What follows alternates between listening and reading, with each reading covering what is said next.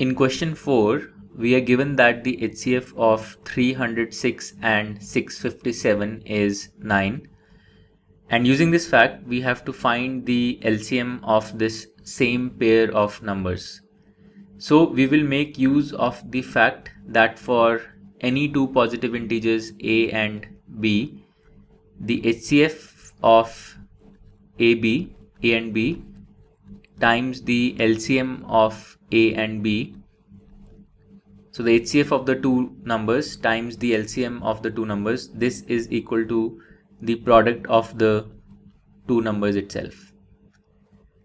Now the reasoning behind this fact is quite interesting and something that I explain at length in the QMath Leap course. If you're not aware of the reasoning of this fact, you can try and give it a shot. Try to see if you can reason out why this fact, why this relationship is always true. Okay, so using this fact, let's find out what we get. So we have the HCF of 306 and 657 times the LCM of this same pair of numbers 306 and 657. This should be equal to the product of the integers themselves, which is 306 into 657. So from this relation we can find the LCM of this pair of numbers. So the LCM will be, so the LCM of 306 and 657 will be the product of the two numbers 306 times 657 divided by their HCF.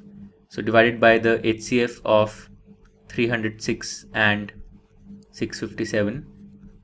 So we will have 306 times 657 divided by their HCF, which is 9, and the value of this product divided by 9 is equal to 22,338. So this is the LCM of 306 and 657. And with that, we have solved question number 4. To learn more about how QMath can help you crack school and board exams, explore QMath Leap, a live online classroom program run by highly experienced and committed teachers.